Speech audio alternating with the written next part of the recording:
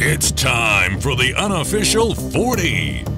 Soonerscoop.com's very official recruiting podcast featuring Soonerscoop.com recruiting publisher Josh McCuistion. Get your recruiting fix from the leader in Sooner recruiting.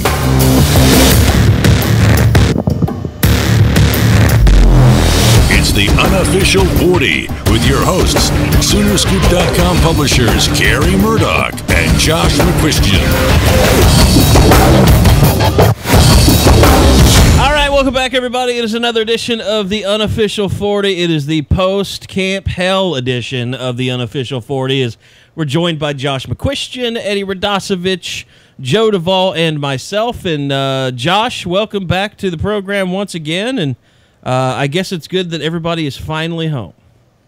Yeah, it's a little amazing that everyone made it home after Eddie and Joe's debacle returning there, and of course my much-publicized trip to Atlanta. So it was a little bit adventure in the sky for the entire Sooner Scoop staff. We were due a bad travel day after what you went through getting up to Kansas City, and then Carey, you've had a couple of run-ins with flights and stuff here in the last couple years. I think going out to Josh made me drive home all the way from Memphis in the middle of the night one night while he slept. Well, I can't bag on anybody too much for sleeping in the car while you drive. I've done that plenty of times. It's my duty. I feel like that's my calling in life, is to drive everyone in the middle of the night everywhere. I'm sure that Carey played some sort of music. There was some sort of hymn or something. I don't sleep in moving vehicles, and I slept like a baby that night. I still don't know how that happened. Well, Joe, and let's start with you. It was I felt really bad because this was, and Josh, you can attest to this, this is a little bit like Rivals Camp on steroids that you just went to. That Saturday session, they basically used to have that over 2 days. Now they've crammed it all into one day. Eddie, you've been to this stuff a lot. Yeah. And then you had the underclassmen on Sunday. But just let's get your impressions, Joe, of what you thought about going to the Rivals 5-Star Challenge. That is just a ton of quality football you're watching in a very short amount of time. I mean, it's a lot to process almost for somebody to see. I'm probably looking at least 5+ first-round future draft picks, a bunch of other guys that are going to be in the NFL and All-Americans, and these guys are just playing some absolutely fantastic football, and it's over the span of one day you watch them, because on Friday they just had like an orientation and all that stuff, going out, having fun at like a Game X, which is like a Dave & Buster's kind of place. And then Saturday, the grind started from basically dawn till dusk. We got up in the morning, went to the Georgia Dome, watched some football, and then 7-on-7s ended at 10 o'clock at night. Yeah, it's a lot in 48 hours, I guess, or 24 hours, really. It's really 72. I mean, you put media day in there and the hustle and bustle of that, then having to get up in your hotel room and edit video and write stories and break it all down, and then I guess you guys went to Cubs game. Yeah, we did. That Friday was pretty night. Cool. Yeah, the only night that they just played like absolute dog crap, and then the next 2 days they outscored the Braves 21-4. But the highlight of the weekend might have actually been meeting David Ross's parents at the at the airport bar on Sunday. But now, you said you went full on fanboy. You just gushed. Yeah, pretty much. And I tried to talk him out of retiring, and was like, "Well, if you can tell David not to retire this year," and that's when the dad was like, "All right, I'm gonna go to the restroom. I'll just meet you guys at the gate." They were such baseball parents. It yeah, was they so were. Cool. They might as well. Their son might as well have been in Little League the way they acted. It was so cool, man. Eddie's a Cubs fan, as most of you know. I'm a longtime Braves fan, and David Ross has played for both. And we were just really fanboying over there, like, "Oh, I love your son. He was a great fielding catcher." And I really couldn't talk about his hitting much, but can't say that in front of his parents. It was really cool, though. That was super cool. All right, well, to the camps and everything's gone on, and even I guess we should start off even before you guys got to Atlanta. You guys went down to the satellite camps on Friday. It's like Chris Robinson overload. I think you guys got a little bit of. We are nearing the Justice Hansen area of Scoop HD on Chris Robinson. Yeah. We're gonna have enough to write or to put together a short documentary. Hopefully, it turns out better for him. Yeah, I think it might. I really like Chris, though. He was I was kind of surprised. I don't know about Josh and Joe, but I was really surprised that he even came out to the Mesquite camp, especially after getting back from the Elite 11. And I talking with Josh in his interview, I was really surprised that I think it was something that hasn't really been made that much public, in that Chris Robinson will be a mid-year enrollee, and just how everything shook out with Baker Mayfield getting the extra year of eligibility. I mean, Josh, what do you think about talking to him? And he sounds like he's very much pro OU, no matter what happens here in the next 6 months with Lincoln Riley.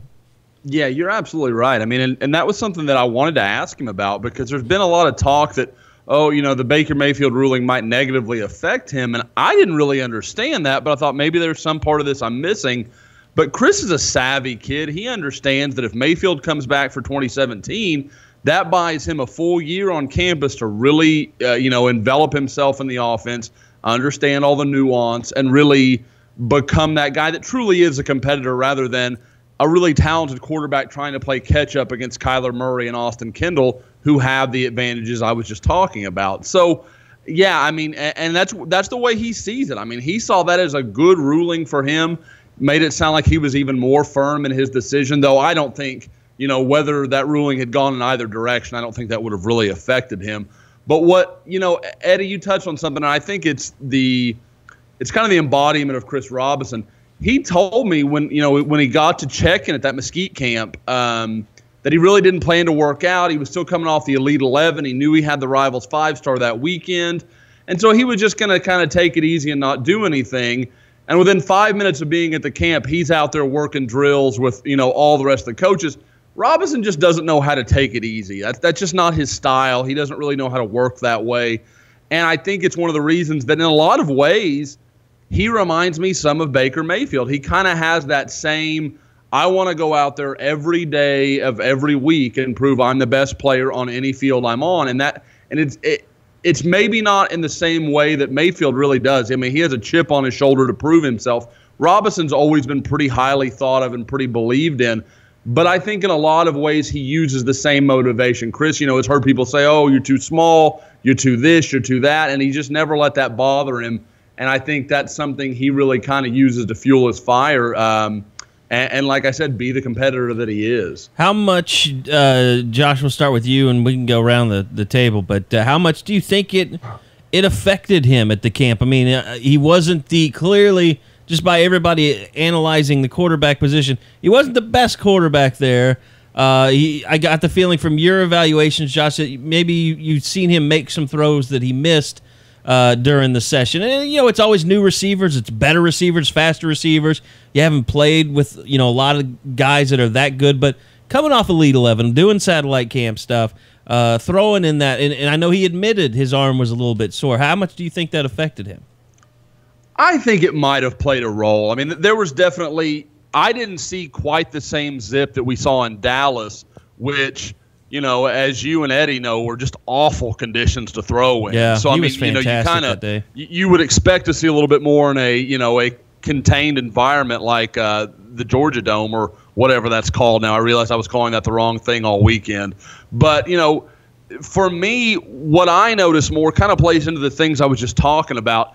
They were playing in 7-on-7, and when things were going well, Robinson was grooving, and he was just firing the ball, and he looked perfect. I mean, Eddie and Joe can tell you the first play of their offensive game in 7-on-7 in any of the games, he threw a deep ball for a touchdown. I believe it was to Mike Harley. Yep. And you look like, okay, here they go. They're going to get rolling. Robinson went undefeated and won the title last year, as you and Eddie know, and you kind of thought, here it goes again. And he had a quarterback on his team, and for those that don't know, in this setup, you odd even the quarterback snaps.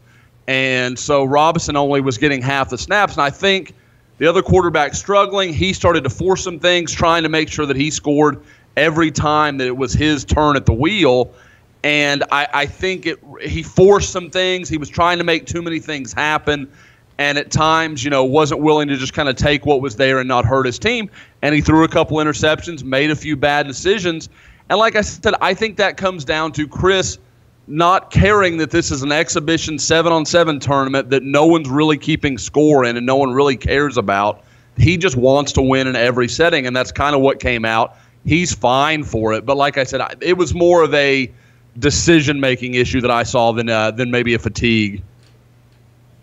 Joe, let me ask you. I mean, that's a pretty good description of it. Let me ask you, Joe, being there watching that, most impressive Oklahoma commitment at the camp to you? To me, it's I mean, Robinson and Bandy were the clear top two, but the most impressive to me is Trajan Bandy. He was the guy that you walked out there and you looked at the defensive back group, and he was clearly one of the smaller guys there, if not the smallest. So you kind of wondered, okay, is this the area where we start to see his size catch up with him? You know, maybe his athleticism can't take over this kind of atmosphere with these kinds of athletes. And man, he displayed not only like that great burst and athleticism that you see on his tape, that's just kind of that playmaking type of athlete, but he also has some great instincts at the position that I'm not sure I realized he had before. He was breaking in on routes before they were even making the move. He would mix up his looks on receivers at times, and then, of course, you would see that burst and that closing speed. And you know, a few times he would leave his feet to break up a play, and he was just a really all-around great competitor. And I think he really solidified himself as one of the top, just kind of overall athletes in the country.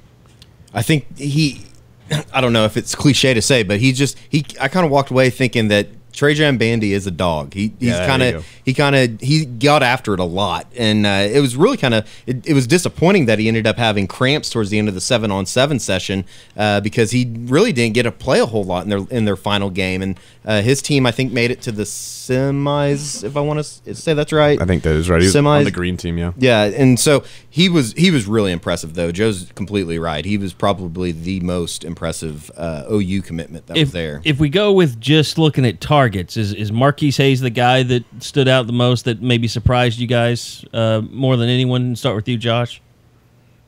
Yeah, he'd probably be on the short list.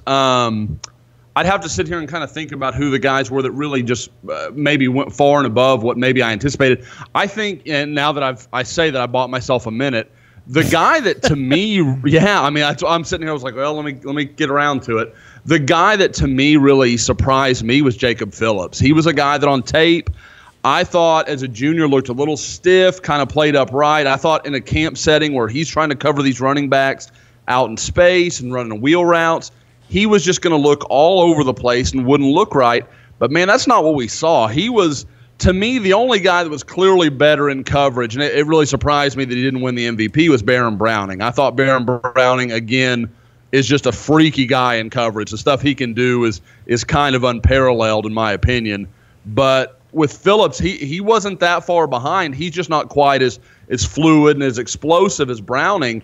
But as an inside linebacker, he's very natural in coverage and a guy that did very well against guys like Cam Akers and Najee Harris that were probably as advanced as receivers out of the backfield as any guy I can think of probably since Joe Mixon.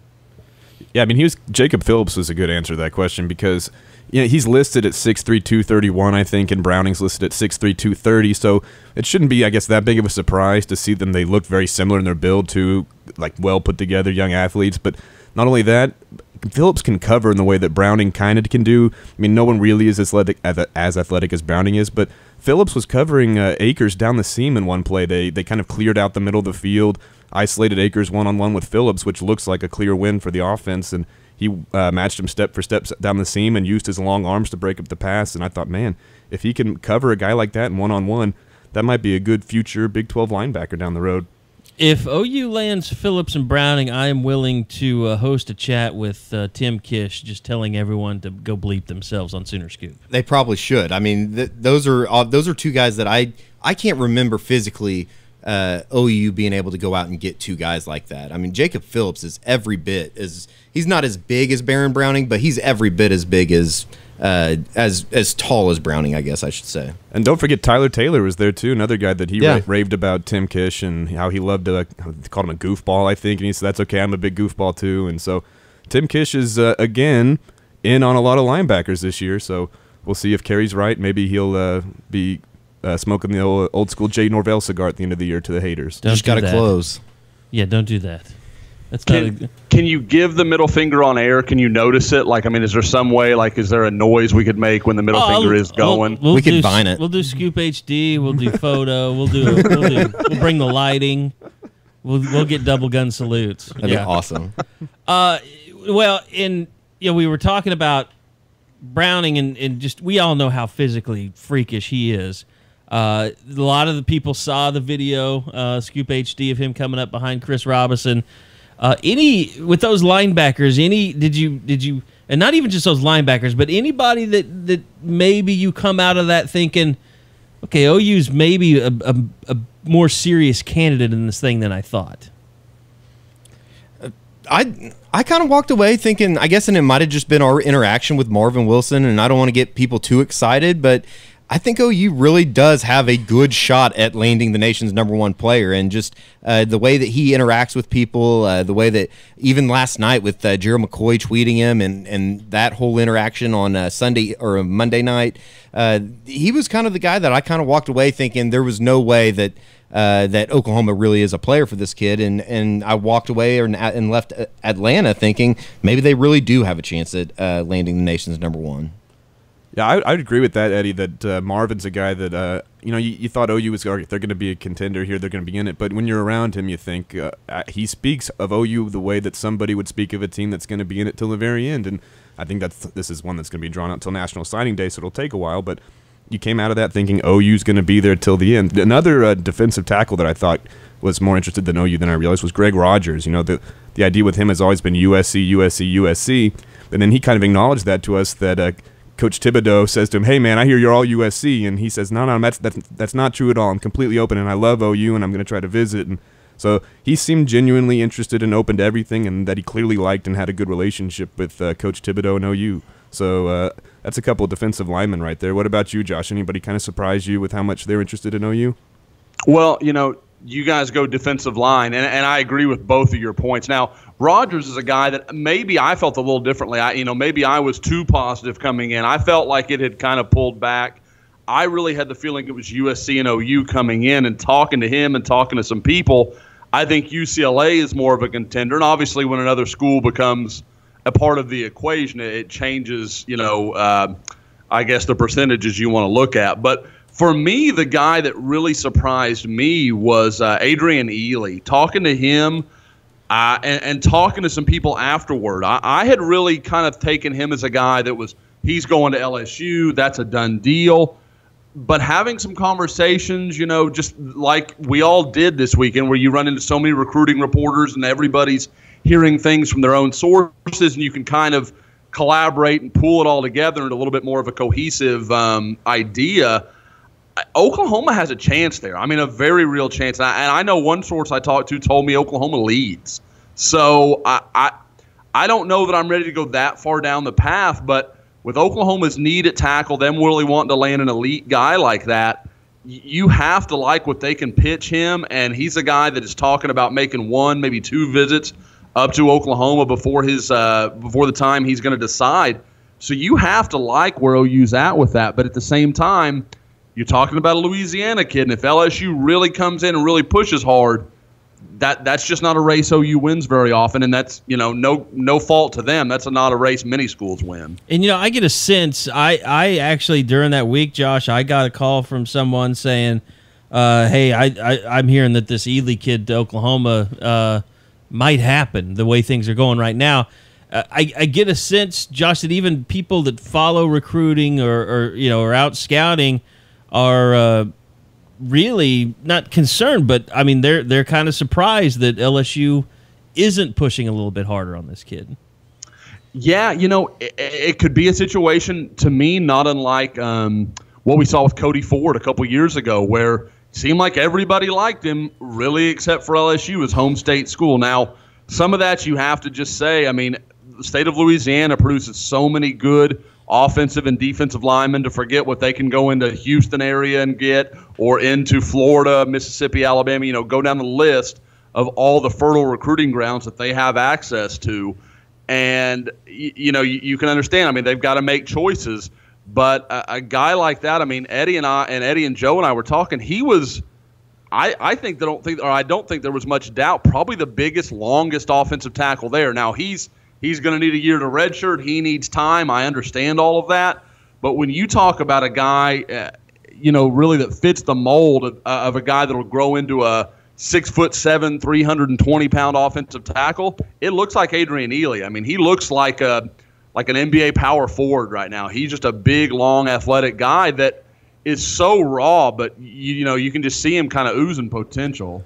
Yeah, and he's another guy that of a few guys that mentioned Orlando Brown as somebody that he's looked up to and wants to talk to, and that's kind of something that the residual effect of having a big time year, making the playoff, and some of your guys are more nationally known, now, and then you kind of have somebody that a recruit can point to and say, okay, that's what I can be. And that's kind of what the success for OU has done, because Eddie, everybody we talk to almost seem to have like a positive opinion of OU, which kind of feeds into the Sooner Squad 17 success and all that. Yeah, they're definitely they're banking on the momentum that they made, making the college football playoff, obviously. And I think it was interesting, though. You're right in the way that they used Orlando Brown, and the way that it seems like Orlando Brown is. I don't know if we ever clarified if he's reaching out to kids talking about it, or if they just know the name and know how big of a recruit he was coming out of high school, being able to start as a redshirt freshman.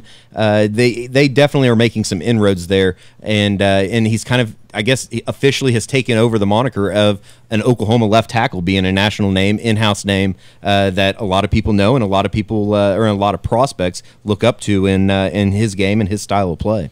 I don't know if this is a weird omen, maybe, but as we were talking about Adrian Ely, I was getting a call from our LSU publisher.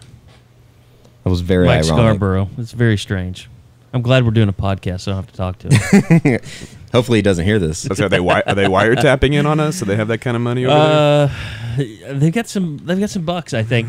Okay, let me throw out a couple of names here, because I think these are the two names that were at the camp that the coaches, from what I've heard, they are the most confused about. And I know that this is a staff, especially we're talking defensive backs. I mean, Carey Cooks is going to turn over every rock. And I had a chance to spend some time with him at summer camp. We were talking about Greg Bryant and stuff and the tragedy there, and getting to know him a little bit more. He's a guy I get the sense that he does not give up even when he feels like he's getting some resistance from a guy. And I think there has been a little resistance, more so on the case of Isaiah Pryor, whose dad played with Mike Stoops at Iowa. But I think, they kind of wonder where they sit with Jeffrey Okudah a little bit as well. What do you guys feel or hear when, like you said, Josh, you get around so many guys, you can kind of compare notes a little bit. What do you hear on those two guys?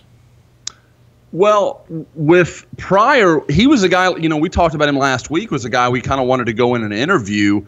And, I told Joe and Eddie, and this was completely my call, so people out there upset that we didn't talk to Pryor can certainly throw tomatoes at me. It was a deal where I didn't love that everybody was doing the same interviews on the same day during media day check-in, and we did about 6 on that day. And I said, let's hold off. Let's do some, in the stadium. It'll look cooler. It'll be a little more fun, and it may, give these guys a little time to decompress. You could just tell there was becoming a redundancy in the interviews and the things that were happening. And even if it was a day, it was just something different to look at, if nothing else. And for both those guys, to be fair, they were both there last year, so they've been through this before. Exactly. And so with Pryor, I said, well, let's wait to day 2. Well, within about 5 minutes of camp starting, Pryor hurts himself. And like we discussed last week, Pryor's not a guy that's exactly jovial to begin with. So to put an injury on it, I was like, I think we might just steer clear of that conversation. We'll keep checking on that. But talking to people, I mean, it's going to take a lot for him to switch from Ohio State. He committed early. Obviously, Urban Meyer and that whole crew, they've got it rolling right up there right now.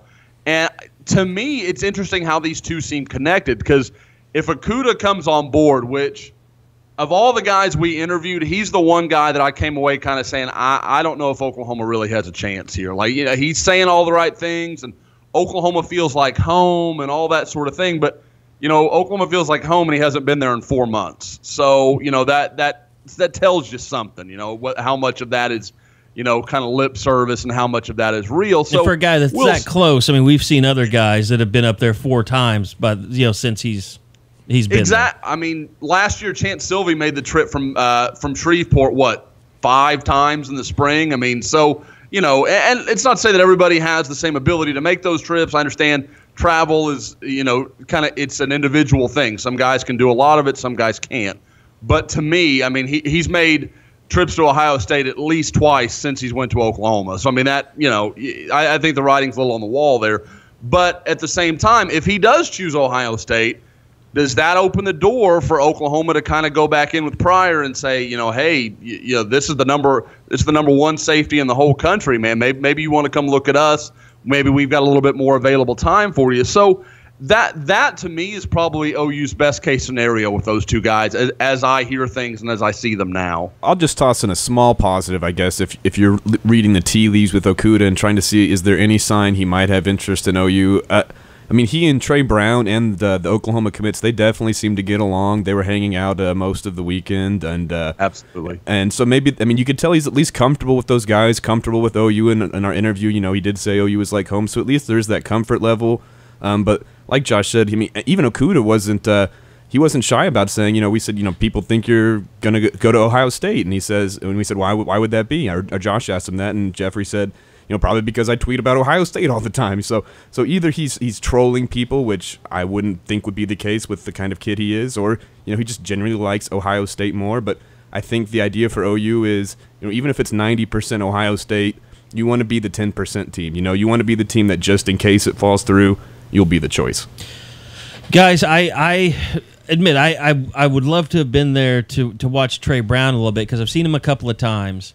When he did the ill speed challenge, he more than anyone else blew me away with just his speed. Just when he broke into that 40, to watch him run down that sideline, I was like, holy Lord, like he accelerated like an insane person. But I'll also say at the same time, I see a little stiffness there when I watch him. Guys, give me your breakdown of how you thought Trey Brown performed. It was really tough. Trey Brown had a tough weekend, I thought. And I think that Joe and Joshua would agree with that, and just that it was an awkward situation for him. I don't think, the time that we went up during the spring tour, he didn't participate during spring practice or a whole lot of spring practice for Tulsa Union. So, I think that maybe he was a little bit just behind in that he hadn't worked out in a long time. He hadn't been in that situation in a while, but he struggled in the morning, and particularly in the morning session, and you could kind of see it on his. He was kind of wearing it a little bit, just in that he got beat a couple times. I think he got down on himself a little bit. He even flipped over and played a little wide receiver for his team during the 7-on-7 portion during the evening session. But I thought it was a tough weekend. I don't know. What did you guys think?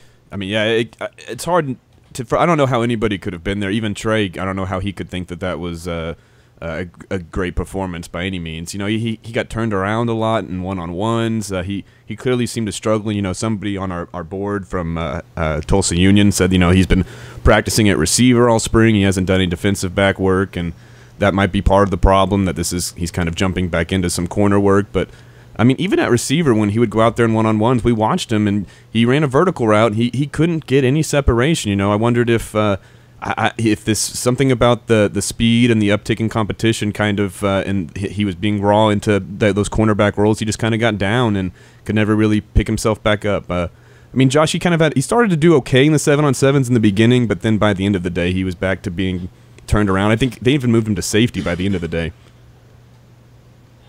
Yeah, and interestingly, I thought he looked comfortable at safety. Yeah, now, I don't think he fits all that well there. Yeah, but I mean, I thought he looked like he kind of got his feet back under him. I think Eddie hit it right on the head. Trey was, we talked to him Friday during check-in, and he was very confident. He wanted to go out and make an impression and tell, kind of make it clear to everyone he's one of the top 10 corners in the country. And I think when he didn't go out and it wasn't gangbusters from the start, he just it looked like he got down on himself. He started kind of second-guessing himself. And at corner, man, you just can't do those kind of things. I mean, and he knows that. That's the thing. People are going to hear this and think, oh, man, they're just burying Trey Brown. Trey Brown plays at Tulsa Union. He knows what the expectations are. He's been a big-time recruit since he was a sophomore.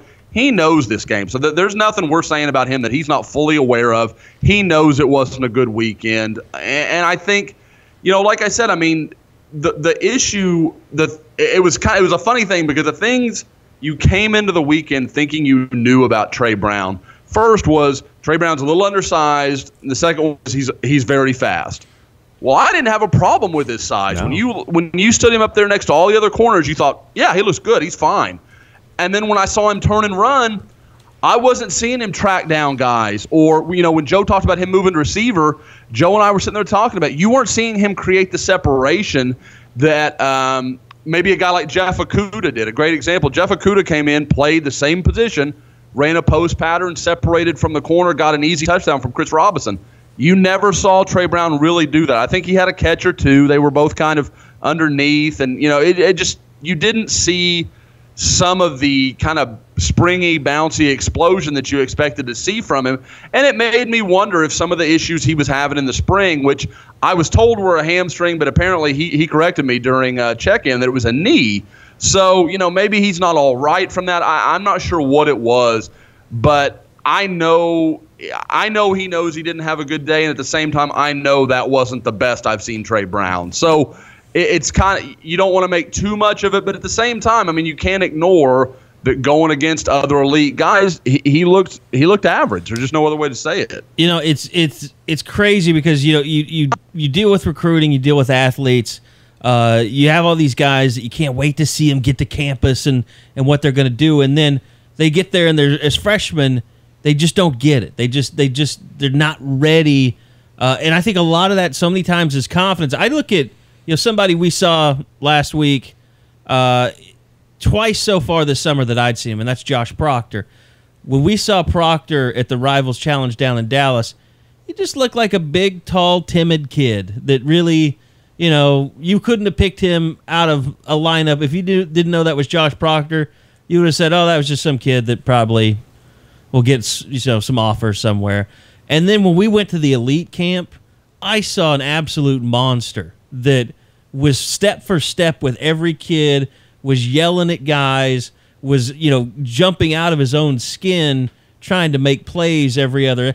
Maybe you can attribute stuff when that happens with Trey Brown is just to be in an environment he's not familiar with, going against people he's not familiar with, and the confidence levels just all of a sudden take a quick dip, and you don't look like the same player anymore. I think what Eddie said earlier about Trajan Bandy was a great point of contrast between him and Trey Brown. Like, Trajan Bandy, you could put anybody in front of him, and like Eddie said, he was going to be a dog. He did not care. Whatever you threw in front of him, he was ready to compete and show what he had, and Trey just didn't have that same look, and you might attribute that to just one guy's from Oklahoma and one guy's from Miami. When you're in Miami, you just see that stuff all the time. You got to be ready to do that. They punch each other in one-on-ones at the Rivals Miami. It's scary, man. So, yeah, there you go, Josh. No, go ahead, Joe. I'm sorry. Oh, I was just gonna say. So you got to have that. He didn't have the swag. You got to have that fighting spirit, man. And that's something that I think Jacob Phillips had. Oh, Marvin Wilson had it in spades. I talked about earlier how that after one rep he knocks his guy over, tackles the quarterback, the dummy for the quarterback, looks into a camera and says, "I'm a goon." That's a real life goon. A real life goon. That's my kind of man. I consider myself a real life goon as well. Joe got out of that without using any funny words. Yay. Okay, Philly Augie, you guys got a chance to catch up with him really early, and I know everybody that covers a Texas school down there. It seems like he's pretty much he's willing to listen to whoever's going to come around, knowing that he's going to be moving. And it seems like this recruiting process for him is going to start as soon as he kind of gets settled in Texas. Was that kind of the impression you guys got? Josh, we'll start with you. Yeah, and I can't remember. It's either today or Thursday that he actually moves to Aledo and kind of finishes that move. And I thought it was funny that he actually took a picture for our Texas high school site with all the Texas guys. So, I mean, he's in there, man. He sees himself that way, and that's the way he's going to handle it. And, and Joe and Eddie, you guys were there. He was great to talk to. He's a good kid. I think people thought we were a little down on him, and I feel like I should clarify that. In the morning session, he just didn't take many reps. Right. It wasn't that he was bad or that there were any real problems.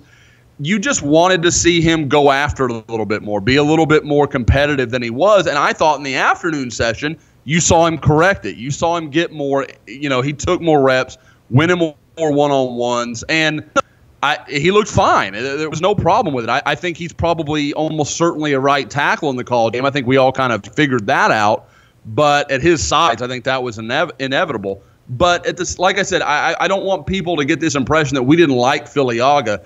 He just didn't go a lot, and so you kind of had to say, well, why isn't he? And that kind of becomes a question of, well, is he going to come here and compete, or what's he doing? And then in the afternoon, I feel like he kind of got his rhythm going. Yeah, I mean, we were watching him. It might have been his very first rep in the afternoon session after we kind of had wondered, this guy's hanging in the back, he's not coming in. So this very first rep in the afternoon session, he takes a kickback on an edge rush and then smashes the guy with a hard punch in the chest and almost knocks him over. And Josh and I kind of looked at each other and said, okay, all right, Chuck's bringing a little something here to the afternoon session. So that was good to see because, like Josh said, when what we were saying in the first session wasn't that he looked bad, or it was quite the opposite. He looked very impressive. It was just that we wanted to see him get into these reps and stop hanging back and compete a little bit, and he did that a little more in the afternoon session. Well, and I just watched you guys' video, watching him go through, agility drills and things. Just comparing him to some of the guys like Bray Walker that we saw at OU's elite camp, Condon kid. He's got elite athleticism for a guy that's that big. Yeah, very much so. He's a guy that we even talked about it a little bit, just in that if you throw the big names of Oklahoma offensive linemen out there, and they're all really talented kids. The Bray Walkers, Bryce Bray, just anybody, Owen Condon, any of the guys that we've seen here in the last couple weeks that are big bodied kids, and the bigger kids of the 2018, 2019 classes, 2017, 2018, I mean, here in Oklahoma, you throw them in the situation that they were in, that they would have been in Atlanta. And it's mind-blowing to think that Bray Walker would have been not one of the quote-unquote smaller kids out there, but his size, you think of him as just being a monster in OK Preps ball, and put in that situation out there, it's a little different. The guys that are out there are they're the best of the best, the elite guys in these 2017 and 2018 classes, and it's just a different world when you step out of the Oklahoma bubble. And so I thought Chuck Filiaga, though, is as you guys said, we're not bagging on the kid. He just had a rough outing, and you can't base a guy's future on 2-3 hours of one-on-one work. I mean, there's a lot more that goes into that. So I liked him. I think he was a great interview too. I'd love for just that side of the fact for him to make it to Norman, be able to interview a guy like that. Yeah, he might. If he does end up going to OU, he would be the new Gabe Ikard, Ty Darlington. Put him in front of the camera. He's a really, really good interview. I can deal with that. Okay, just watching it unfold. Let's talk about Big Marv, #1 recruit in the country. You already talked about how kind of if you were sleeping on Oklahoma being a real factor for him, stop, because they really do appear to be that. And Josh, you even had a really interesting interaction with Gerald McCoy last night online. About your days covering his recruitment and him reaching out to Marvin Wilson, and I mean just overall watching him compete in this thing. I don't know that you could be surprised by what you see. You've seen him in person in high school, but just let's go around the table, talk about your overall thoughts on his performance at the camp. Well, I'll just jump in just because first of all, I'm shocked that entire Gerald McCoy thing didn't become an Old Man Josh hashtag or anything like that. I mean, I have not heard any. It was very impressive. I'm just going to say it was. I was proud of you, Josh. I was proud to be associated with you, and I didn't feel like it was time for piling on. Okay, well, I mean, and I've certainly acknowledged those moments don't come along very often. So enjoy the proud Josh moments because they are rare. But he's actually going to be the godfather from our next child. So see, there we go. Now I feel more comfortable going into this. I don't know how to do with praise, so now I feel better. But are you guys really trying for the next child yet? No. That, and surprisingly, that's as much on Mama's side as me. So that's she wanted to have like 4 when we met. So this has been a real change of scenery. But one will affect your view on the world a lot. So To try and bring it back from that, though, really, Marvin, people, I've heard people saying, oh, we saw him get beat by Marquise Hayes and we saw him get beat by Alex Leatherwood.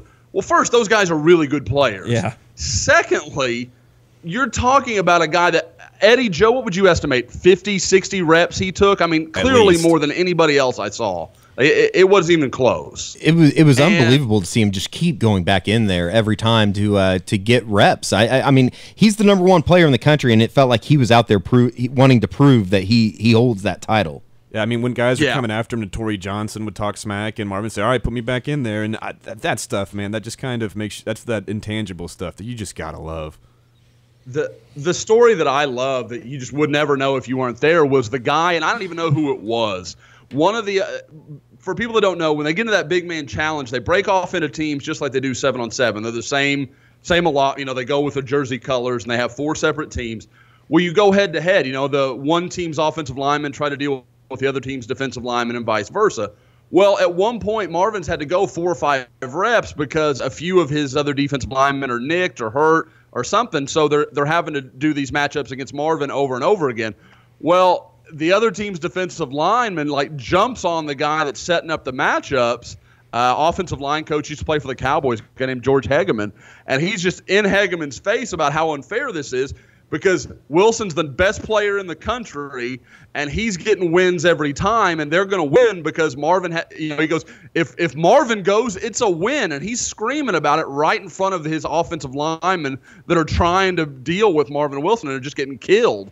And you're like, man, I don't know if that's disrespect for the offensive line or total respect for Marvin, but either way, I mean, you could tell they all know he's really good. There's times when we kind of fall in love with a guy, and then you talk to players, and they're like, oh, that dude's trash. He's not anything. But there wasn't anybody there that's not like Marvin's the man. They all know he's just special. Yeah, I mean, all the talk about Marquise stopping him. We talked to Marquise, and I think the way he put it, he was kind of praising himself, and this is how he praised himself was, yeah, I stopped Marvin a couple times, a couple. That's how he thought, hey, I was doing good. I stopped him a couple times, So that's how impressive Marvin was. If you got him once or twice, you counted that as, hey, man, I showed my stuff. All right, guys, I want to talk a little bit about recent commitments. Sooner Squad 17 getting a little bit bigger. I want to hit on the elite camp. But anything, Josh, you wanted to hit on about Atlanta before we move on a little bit? Probably for me, one of the interesting stories, and we're probably going to cover it a little bit more in Scoop, is James Robinson, the wide receiver from Florida, is a guy that didn't have a very good day, so I understand why he may not be over the moon about this news, but I think Oklahoma may have a chance there if they want to have a chance. There are some things around him. He's a kid kind of like Darnell Solomon last year from Miami. He's had a few little run-ins off the field. Not anything terrible, nothing, that's going to end up putting him in a bad spot. It's just kind of public perception things that are not going to always be well received. And so I don't know if Oklahoma is going to push hard for him or not. But if they do, I think they absolutely have a chance with him. And you're talking about a guy, when you watch his tape, that's a 5-star on tape. He didn't look at this weekend at camp, but when the lights go on, that guy makes some big-time plays in Florida high school football. So that, it's just something you can't ignore. And it can't help the fact to think, just kind of going even more on the James Robinson fact, is that he worked out with Chris Robinson all week. Yeah, and everybody absolutely. He was on that blue team. Yeah, and everybody got it. I know some people might not have been that high on Robinson, but I could tell you that the perception from the players was that Robinson was one of the top 2 quarterbacks there, and maybe that part of that was his personality and how well he got along with guys. But even so, that still counts, and so being around him is always a positive for Oklahoma. I promise that. Let me ask you on Marquise Hayes. Oklahoma offered him shortly after the Kansas City camp. I think K-State came in right there too. But you see all these people now that are like, I remember seeing our Nebraska guys that are like, well, look at this guy. Mm-hmm. Nebraska hasn't offered. You think that he's in a place where he's just going to take it all in and let the offers come and take his time with it, being that he's just now blowing up like he is? I don't know. That's certainly the impression I got. I don't know. I think Marquise. I think if Oklahoma jumps in here pretty quickly and puts a full court press on, I think that's something that if they do that now, then there's a shot. But if somebody waits much longer, then he's going to draw this thing out, and people are going to have to pay because that kid's going to get a ton more offers. Wouldn't you have to say? I mean, not just Oklahoma and Nebraska. There might be a lot more teams from coast to coast coming by to see Marquise. What was it, Josh? You said that right after the Kansas City camp that do we want to talk that Bill Bedenbaugh came down and saw him. So I think that he's somebody that's about to blow up. I just thought it was really interesting that he was such a late addition and nobody really knew about him until that Kansas City camp. And I think I even made the comment to you, Josh, before everything got started on Saturday morning was, I wouldn't be surprised if I said this. Okay. I think I said something to the effect of I wouldn't be surprised if he came out here and just got his ass kicked all weekend, just being that nobody really knew a whole lot about him, and that Rivals Kansas City camp was kind of down. And he's a strange looking kid. He's not the prettiest looking. He's got really long arms. He's got really long legs.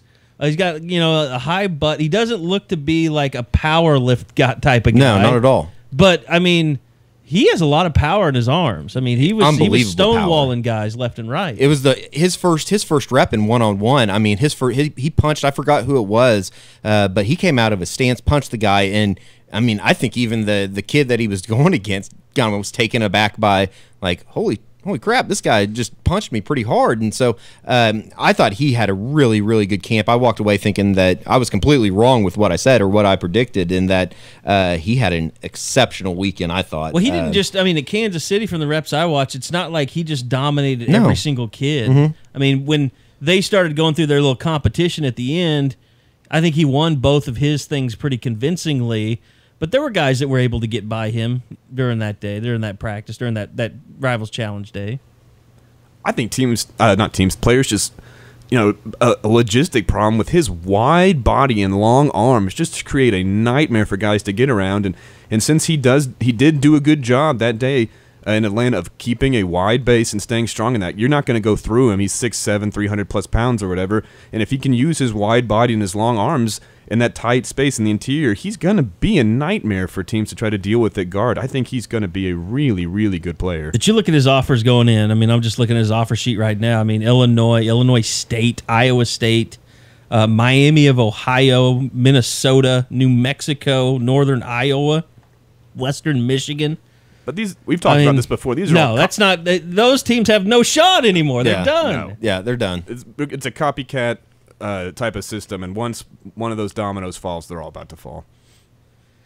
All right. Well, OU had their elite camp, which I thought turnout was outstanding. Got to see a lot of bigs. As we said, Bray Walker, I think, was the most surprising thing that he actually came in and worked out. You don't see that very much. Well, we should have seen him in Atlanta, but he didn't like to work out, so we didn't. I mean, Eddie, I want you to talk about this to start off, but the defensive back group. I mean, I was standing there and just John, talking it up with Mike Stoops a little bit, and you could tell how impressed he was by the kids that they brought in the defensive back group. Yeah, it was really good. You start at the top and you go with the two Owasso kids, Josh Proctor, Wayne Jones. That's going to be an extremely good secondary for the Rams come this fall. If they can get anybody up front to hold people up, they'll be making plays all year. And then you kind of work your way back into the back end, and even Daxton Hill, a kid that's really hasn't even played that much of varsity ball for Booker T, a guy that we were really, really impressed with during our spring tour. Josh and I were. He had a decent day. When I went back and looked at the tape, at the Scoop HD video of it, I thought that I kind of walked out thinking that he didn't have a very good day, but went back and he had a good day.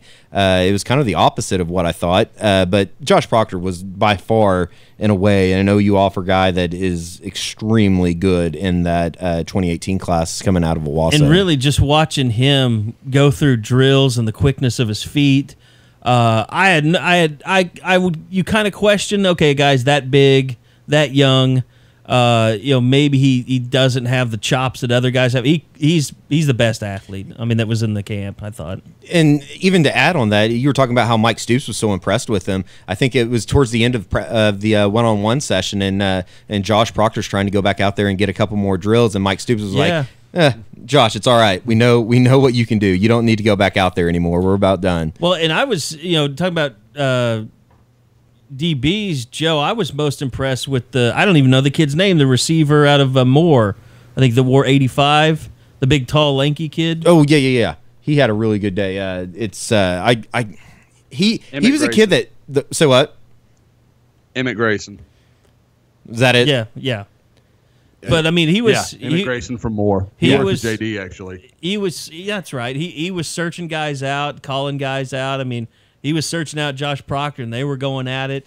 But he's a guy I really want to get a harder look at this next year. Big physical guy. I mean, I was kind of impressed with how he used his body, and he was not afraid to go up against anybody all day. He was somebody that you kept looking back and saying like, oh, okay, who's that? Who's that? Oh, that's the Moore guy. Okay, over and over and again all day. You kind of kept saying that to yourself.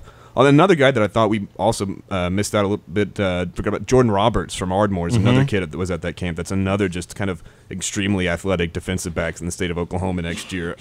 It's going to be a lot of fun to watching, especially with you have like Casey Thompson at Southmore and some great offensive weapons in the state next year too. It'll be a lot of fun to watch some guys on the outside. Kind of that fourth guy that I wanted to add that I thought had a really good day that we thought was pretty impressive when we stopped by there. And Trey Brown gets a lot of talk in the Tulsa Union secondary, but Patrick Fields had a really good day as well. He's kind of a 2018 guy that people need to keep an eye on. I could see from afar Mike Stoops just drooling over that kid.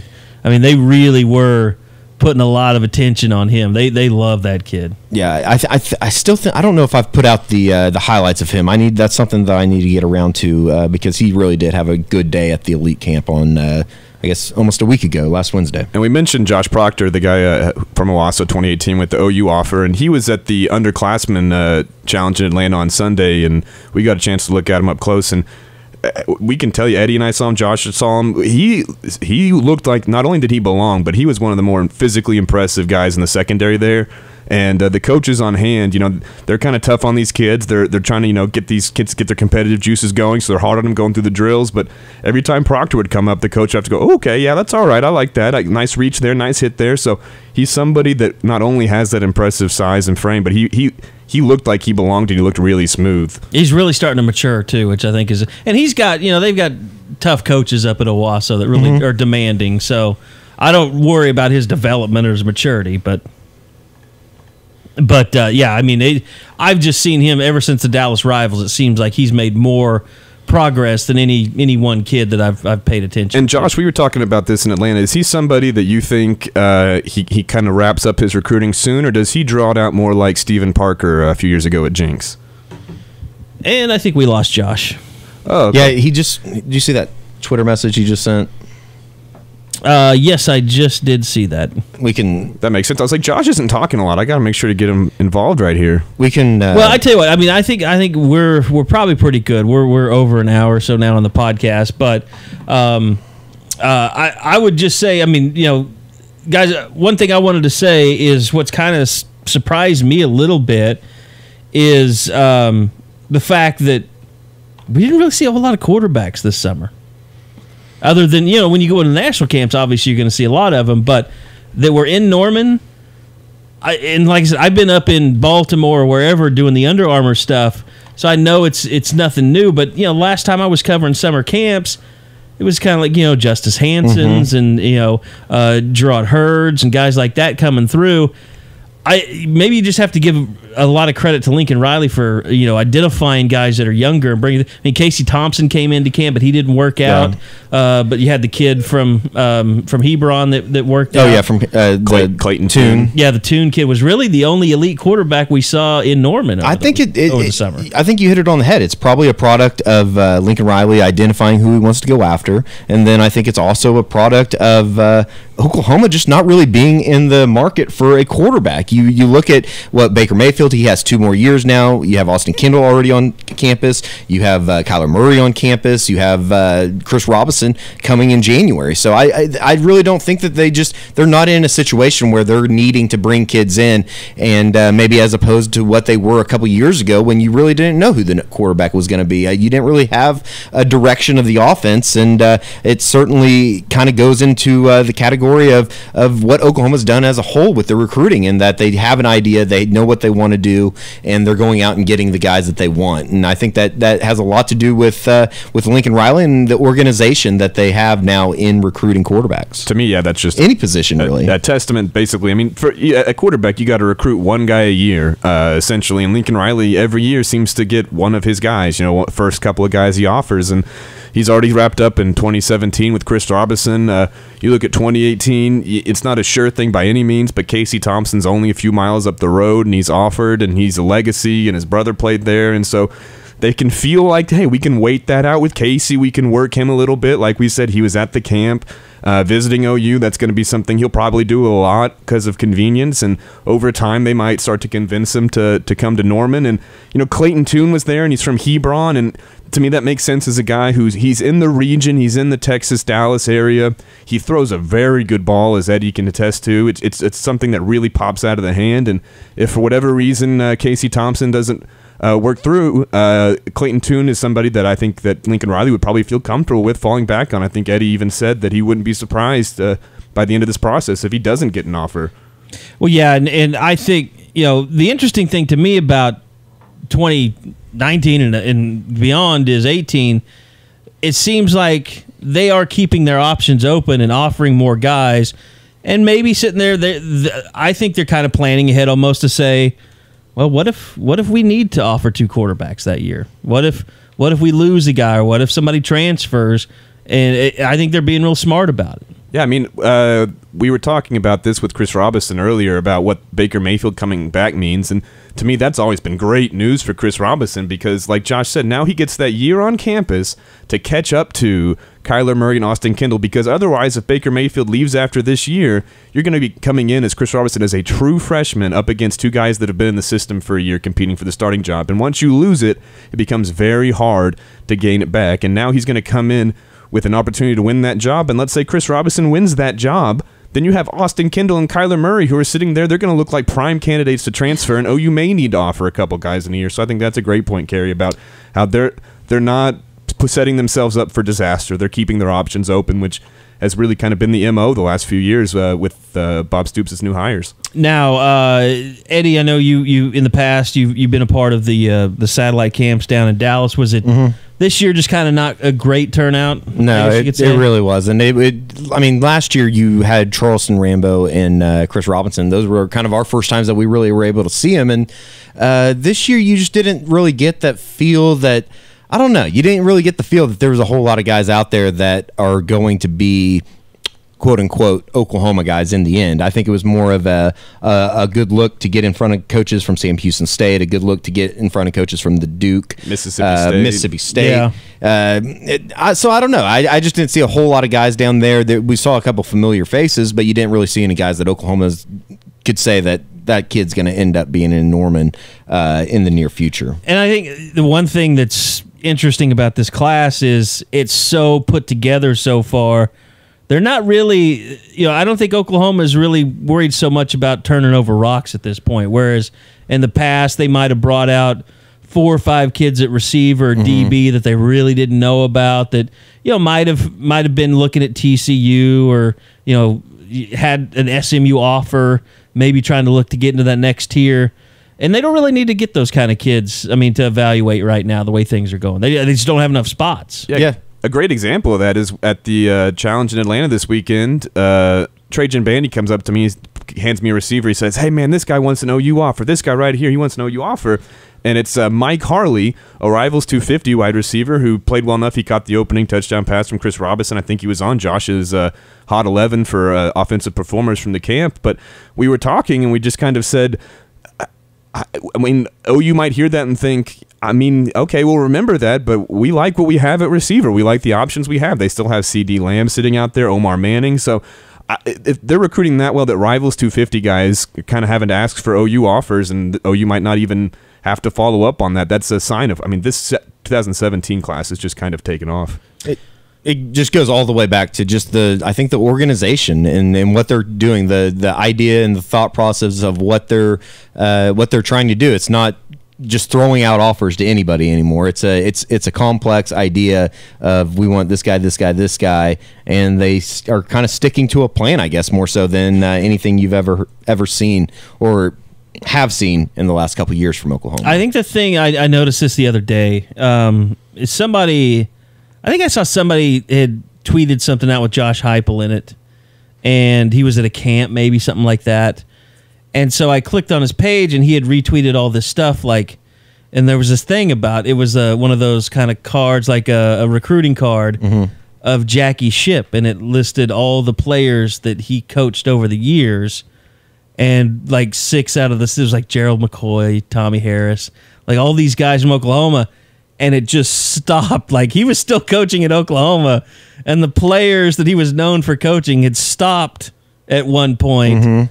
And it's been amazing because I don't want to Jim Traber it here, but I'll pat myself on the back a little bit because I told people last summer at this time when they were freaking out after watching how hard those coaches were working at satellite camps, like this staff is going to be able to recruit.